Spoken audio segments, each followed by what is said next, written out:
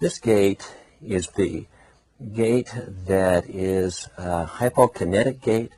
The prototype is Parkinson's or Parkinsonian type of gait, in which the patient will have a posture in which he'll be stooped over, leaning forward, and then will have difficulty as far as initiating gait. When the gait is initiated, there are small steps. Oftentimes there's a tremor associated with this.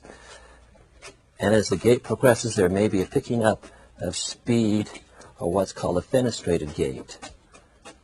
And then in turning, instead of having the normal turning, the patient will turn en bloc, which means they'll turn almost as a statue moving around.